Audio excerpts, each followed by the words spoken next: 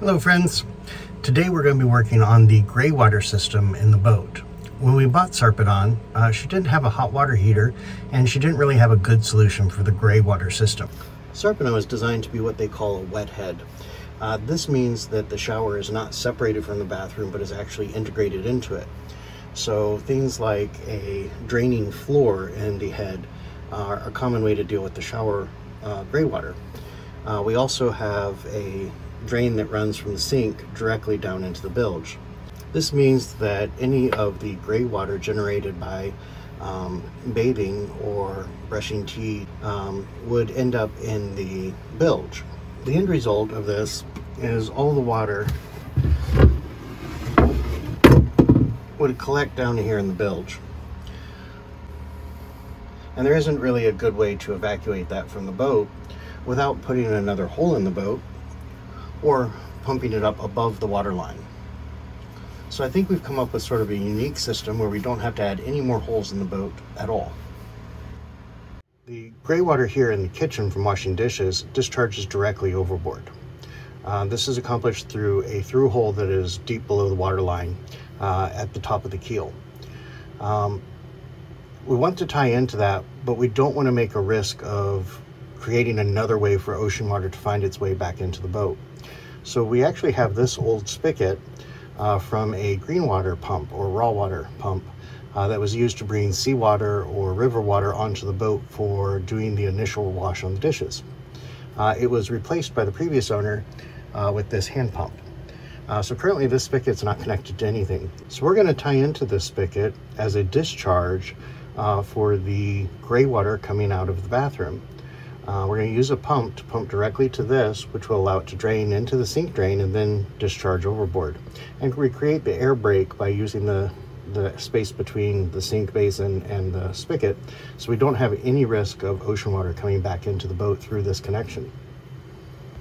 When we initially upgraded the head from a raw water hand pump toilet to our new electronic freshwater pump, we originally were going to locate the controls here, but we found that your knee would actually hit the controls, so it was not a good location. Instead, we're actually going to put this control box down here to control the sump pump that's going to pump the water from the bilge here into the spigot we were just looking at.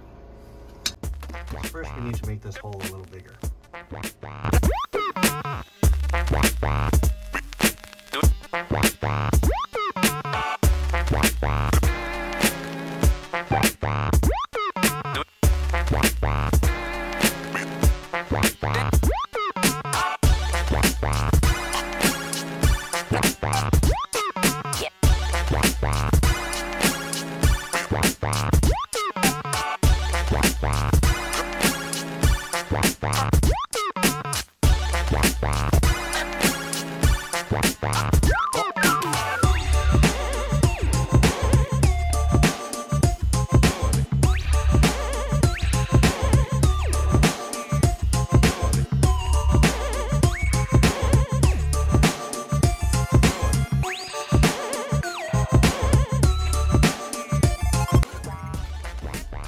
This is the bilge switch that we're going to use. It's a pretty common style with a off, manual, auto, and a high water alarm built in. We have already tagged and put on all the crimp connectors. I did a short yesterday showing how we tested the switch to make sure everything was working right, and I'll put a link down that in the description. But now we're just going to get this mounted and start running our wires to get everything connected. For the gray water drain, we're going to be using the 1/2-inch inner diameter braided hose. This is pretty common on boats, and we'll be using that to pull the water out of that bilge area and then pump it to the faucet at the galley sink. Now, since this is gray water, it's not going to be fresh, clean water. We want to make sure that we don't get any debris in there that could clog up the pump. The pump does have its own filter, pre-filter, that will keep anything of damaging size from going into it. But to make it so we don't have to clean that out constantly, I do want to put a mesh over this so that we can protect it from hair and things like that. So to that end, we have gotten this mesh filter. It does have a garden hose type connection with this mesh screen. This should be sort of our hair trap. This will need to be taken out and cleaned once in a while. So to that end, we are going to use a PEX connection and a small piece of PEX pipe to create sort of a rigid size to this. At the other end of the PEX connection, we'll have a threaded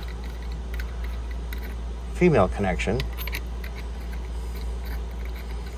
and this hose barb connection, and that's what will actually tie into the vinyl tubing. Now the other piece of the puzzle that we're going to need is a way to attach the float sensor. So as you can see, this float sensor is really made to go around a larger bore pipe. Something about this size would be perfect, right? On the PEX tubing, it's just not as good of a fit. So to that end, I've also gone ahead and drilled a hole here to add this eyelet. And now we can attach the float using this sort of hex ring that sits around the strainer and thread the zip tie through the eyelet.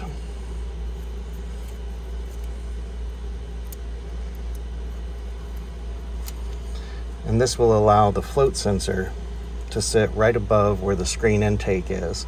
So as the water level rises, it'll raise this float up and trigger the pump.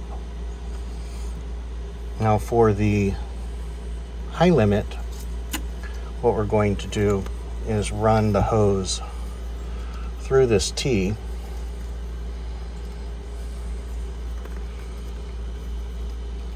with a 90-degree attachment here. And then this will be at the bulkhead where the water comes out.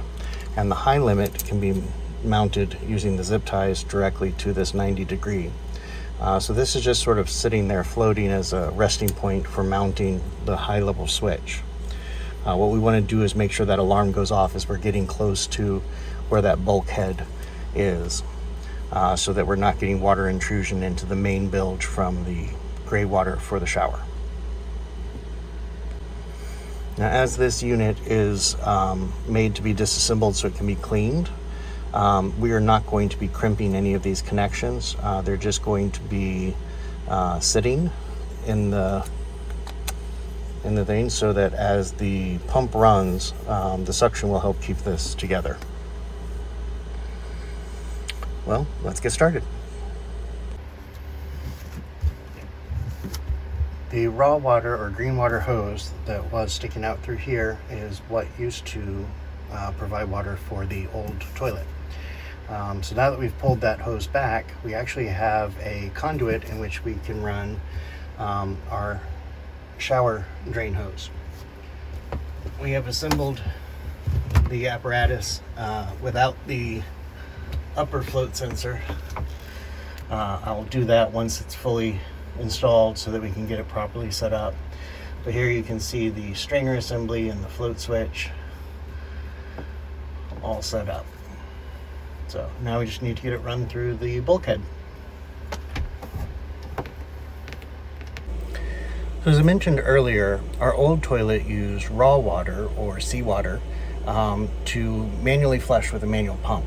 So to that end, I have pulled the raw water hose out, and we are going to cap it with this elbow and then add this stainless steel valve.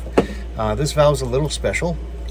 It is what they call locking valve. So what we'll do is we'll turn it to the lock, closed, and then you slide this piece down, and that prevents you from being able to unlock it. And then we'll throw a zip tie through here and mark this as a raw water valve. This will be important for a future project where we may need to add something that uses raw water for functionality on the boat. So we don't want to just completely remove this connection. So now we have this closed off, but we can still open it up if we should need it in the future.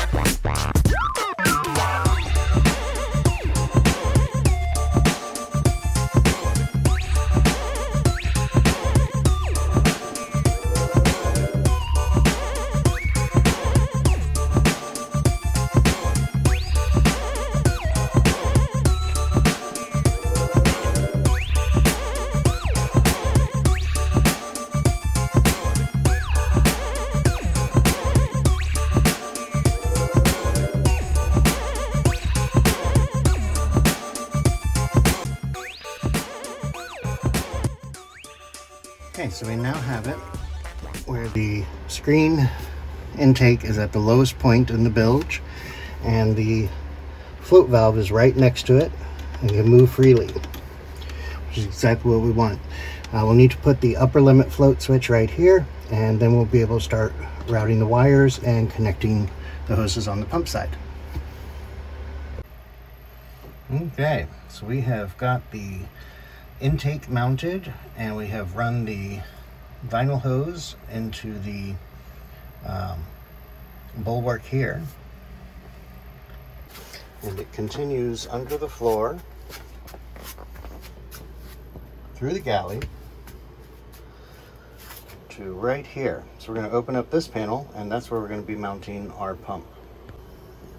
Okay, so this is with the floor panel open. You can see our main bilge pump. And here is the hose coming from the shower sump. We'll be connecting our new pump on the wall right here, and then connecting into the drain hose, which is on this side.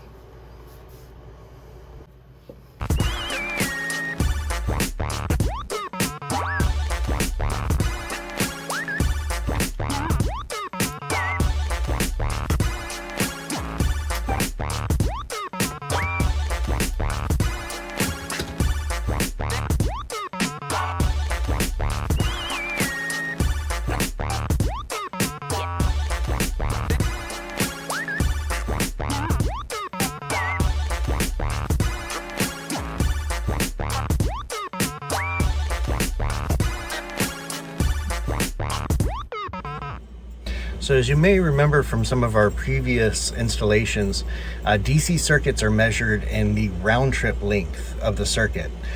So in this case, if we were to run from our control panel up in the nav station all the way out to the head through the galley and then back under the floor, we're talking probably 30 feet one way. That means it's a 60-foot circuit, and in the middle of that circuit is those little float switches with really dinky wires. So we don't want to run the power to control this through all of that. So what we're going to do is we're going to run a second power line directly from the nav station control panel straight to the area down here where the pump is going to go, and then we're going to connect it all up with our good friend, the relay. Now, some of you out there may be able to make sense of these little control circuits. I always have to kind of look things up, and then I break out the label maker and I go ahead and pre-mark it so that I don't get confused when I'm setting it all up. But basically what this will do is this will allow the power from the control panel to go directly into this, and then the signal from the float switches will go through the boards into here and tell the pump when to turn on. This way we don't have to worry about the current draw of the pump going through all those little reed switches and thin wires. This should make the whole installation a lot safer and a lot more reliable. Okay, so we've got the pump mounted, the hose is run, and the relay is mounted next to the pump above the water connections, just in case there's any leaks or drips. It is a watertight relay, and we do have backups just in case it's not as good as it claims to be. But we will give this one a shot. Now we need to finish connecting the rest of the vinyl tubing, and then we can get the wires run. We are now under the galley sink, and this is the hose that comes down from that faucet and the hose coming from our sump pump. And we are going to tie everything together with this check valve that will prevent the water from flowing back down into the sump when the hose is filled with water but the sump is empty. So we'll get this check valve assembled and get everything connected up. Okay, so we now got our check valve installed, and we've mounted the hose to the firewall. Now we just need to run some electrical wires and get everything connected up. So not to bore you with the details, but we have actually wired up the switch. I just need to pull the relay through the floor. So we're going to use our fish tape to do that.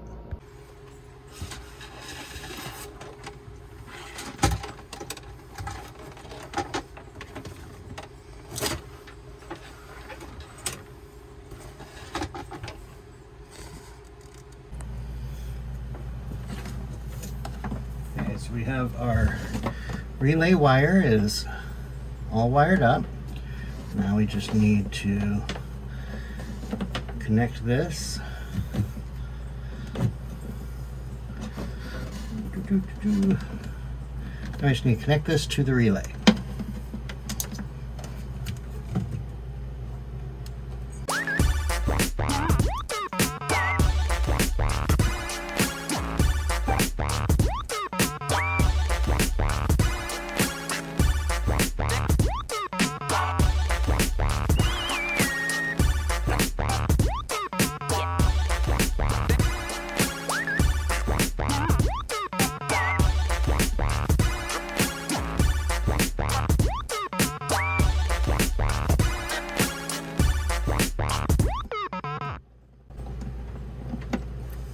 Okay, we are all connected. Still need to do a little bit of wire management to get everything tidied up, but now let's test it.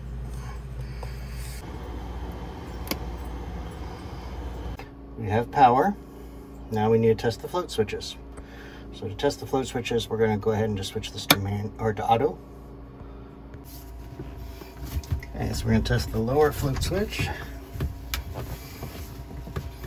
We're going to test the lower float switch.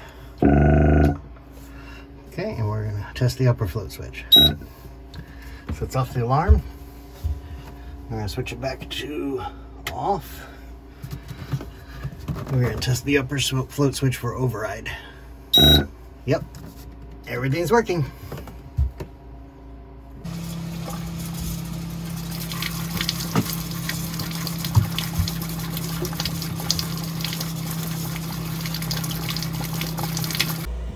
Well, thank you friends for joining us for another project video. Season 1 is coming to a close pretty soon. So wrapping up these projects. Please make sure you like and subscribe. And if you have any thoughts about what we did today or any questions, remember to leave a comment down below. We love hearing from you guys. We really love interacting with all of you. Be kind to yourself this week, and look forward to seeing you soon. Bye friends.